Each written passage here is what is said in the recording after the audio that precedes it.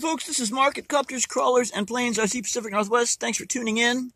A few days ago, I posted some video about my basically bush copter conversion that I'm doing by designing and building and installing and flight testing and trimming floats, do-it-yourself floats for a helicopter. In this case, it's the Blade 230S V2. Anyway, I made a couple videos, but they weren't very good, so I wanted to kind of back up, start over, and show you, how I built the floats and so on and so forth. So there they are. There's the copter, the beautiful Blade 230S V2. I'm in my car right now, which is not unusual. It's my mobile RC flight unit, mobile RC truck garage. As you can see, it's raining, but when it stops raining, I'm going to take this bird out and do a nice extended flight test video off of land, which is what I do first. And once I've done this before with the Blade 150S helicopter. I made floats for it, went through the same trial and error process that I'm going through now. And so the first thing is I put everything together to the best of my estimation.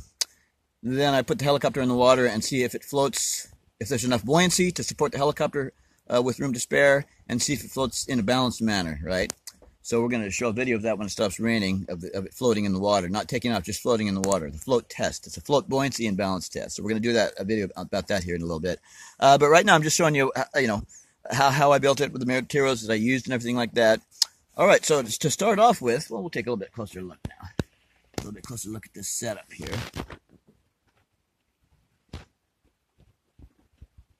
So obviously you've got your flotation pontoons there. Okay, and then obviously you have to have some sort of a frame which allows you to install the floats on the helicopter. And the frame also, of course, provides rigidity to the pontoons. All right. Pontoon rigidity, baby. All right. Okay, so there it is. A little close-up-ish. Look at it. And, yeah. I'm pretty happy with the way they are coming out. I'm really happy with the way they're coming out, actually. Sorry about the video quality here not being fantastic because I'm in my car, but there you go. You get the idea. Now, first we'll show you what I used to make it and everything like that, and some things you want to consider in case you want to put floats on your helicopter. The first thing I would say, well, we'll get to that. We'll get to that right now. If you want to do floats on your helicopter, I would say you should have a Blade 150S or bigger, right, to handle the extra weight and drag and whatnot. I suggest flying in safe. I suggest doing this. It's not required, but I suggest doing this with a safe equipped helicopter so that some helicopters, like the Blade 150S, it will oscillate with floats in flight unless you use safe. So I recommend a helicopter that has safe at least available. It may be required to fly with floats. It may be a good idea either way, but I recommend having that option available. Okay, and then you want to, obviously a high-quality helicopter like the Blade. I think the 150S did beautifully on floats. I think the 230S is even more ideal. Okay, so basically what I did here is, first thing I did is I bought about a 6-foot length of this here pipe insulation material, right? And I believe that's for a 1-inch pipe. I believe it's for a 1-inch pipe. I'm guessing on that. 1 inch, that looks like about an inch. Anyway, I took this, about 6 feet of this 1-inch pipe insulation, which cost me $1.67. And I cut it to size, as you can see. Now, we don't want water going in the hole, so I cut and installed and glued into place end caps. Put end caps in here. Oh, we just can't get any light on the situation. There we go. I put end caps on the floats. See that? Front and rear. And that keeps water from coming in. Yes. Yeah, that keeps water from coming in. Okay, and then I used a bag of... 15 cable ties, 8-inch length, right? And this cost me $4. So far I went into this project for $5.67. Yeah. Okay, I bought some wood glue here for the gluing of the frame, which is wood. That was about $7, but it's waterproof, or at least it's highly water resistant. It dries fast. It's good stuff, so I got that. So now we're at about $8, 9, 10, 11, 12, 13, $13 and change. Okay, $13 and change. I bought this wood dowel, one wood dowel, which is about 4 feet in length. I believe it's basswood. That was $2. So we're at $15 for this project right now. And then I bought some crazy glue right here.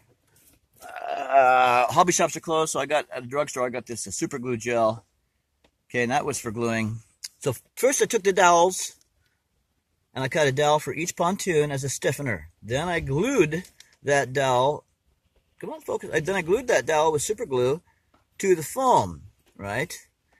Then I measured and cut my cross pieces here, my spreaders, if you will. And I had to measure those out. I had to eyeball that and estimate with that. But what you want is you want to have a pretty wide stance for the helicopter so that she's stable on the water, both, forward to back and left to right, or port to starboard. So I got the stance that I thought was right. I cut the spreaders for that, and I used that nice wood glue to glue those spreaders. In place. See if we can zoom in. Get some zooming action. There we go. See, there's a spreader glued into place. There's another one there. So I glued those spreaders into place. Okay. And then this is a piece that you see dead center of the screen now. This here, that's glued on top of the ends of the spreaders, right? So that keeps the spreaders from being able to lift up and out of there. And it just provides a lot more glue surface, right? You got glue top and bottom on this spreader. Spreader's at the tip of my finger, and then see you got all this glue stuff in there. Same thing here. This little piece of wood here, piece of dowel, that is also holding the rear spreader. So all these spreaders are locked to the float spar, if you will, and that makes the helicopter really solid on the float frame, and it makes the floats themselves really solid. And then I use zip ties, the same zip ties, to go ahead and attach the helicopter, and you have to do it in such a way that it can't move. So you can see I've got it really securely wrapped around various things, and it can't slide, it can't move, or anything like that.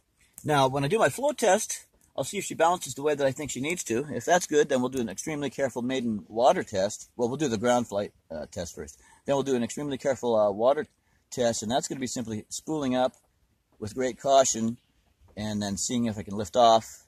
If there's any problems with balance, I may have to move the helicopter a little bit back on the floats or a little bit forward on the floats, before I can go beyond a spool up. But the spool up will tell me how she's going to behave. Once I get her positioned correctly on the floats, forward to aft, then I can actually go ahead and once I've actually hovered, and once I've actually been able to lift off and hover and land, having found the right position for the helicopter and the floats, well, then I can go ahead and do the first actual maiden flight off of the water. Okay, so some things to take into consideration.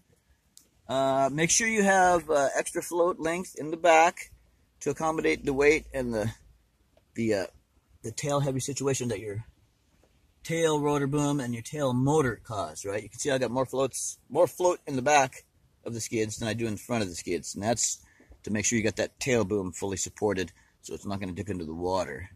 The other thing is, as I mentioned a minute ago, you got to have plenty of stance to make sure it's going to be super solid side to side, especially when spooling up. Okay, spooling up's the most dangerous time because it's the least smooth. Okay, and then you have to make sure that your floats are buoyant enough for the helicopter. These, when the helicopter's in the water, from previous testing, the helicopter, when the helicopter's sitting in the water, it only goes down to halfway up the floats, right? So when she sits in the water, those floats are only immersed 50%. That's, I'd say, about perfect. And she doesn't sit nose heavy or tail heavy in the water. That's also what you want. Okay?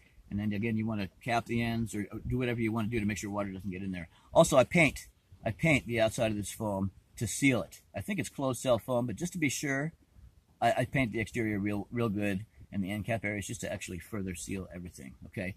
And then, okay, so really that's about it. It's got to be strong. It's got to be light. And so on. So there we go. So the next thing we'll do is we'll do a float test to see how she floats right now.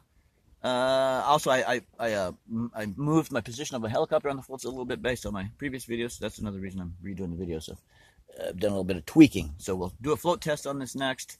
See how she floats in the water. After that, we'll do a nice full flight, taking off from the ground, flying over ground, and landing on the ground. Because you want to, if there's any problems, you want to find that out when you're flying over land, not over water. Because if she goes down unexpectedly on the land, especially with this helicopter, she's probably going to be okay.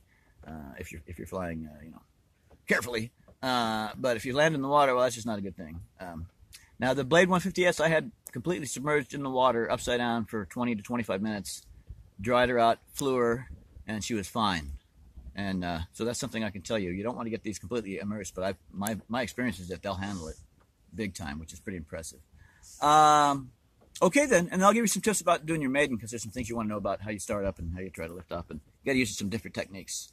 Okay, so there you go. That's the project. Blade 230 SV2 with floats.